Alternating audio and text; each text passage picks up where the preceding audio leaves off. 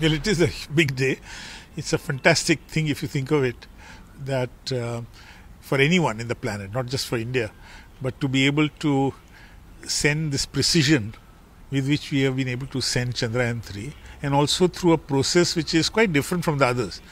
I mean, to think of a process which meant that you circle the Earth first, and then like a sling you go there, and then you circle the moon and then come back. Also, so many innovations. And in science and engineering, we learn from mistakes. I mean, Chandrayaan-2 had great success, except that the lander, there were problems. So ISRO has corrected those issues and tried. I mean, we cross our fingers and hope everything goes well.